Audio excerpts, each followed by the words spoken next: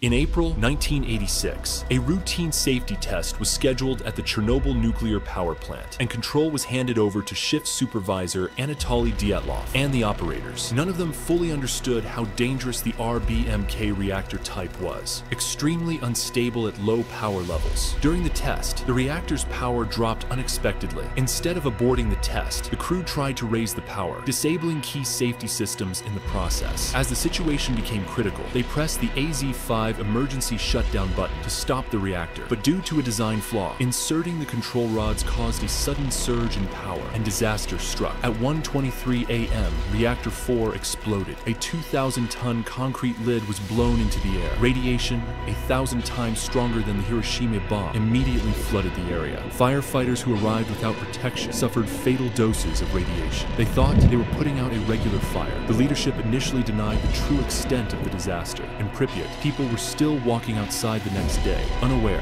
under falling radioactive dust. Evacuation only began 36 hours after the explosion. 49,000 residents were forced to leave their homes. Removing radioactive debris was extremely dangerous. Hundreds of thousands of people, often with minimal protection, and many of them later died from radiation exposure.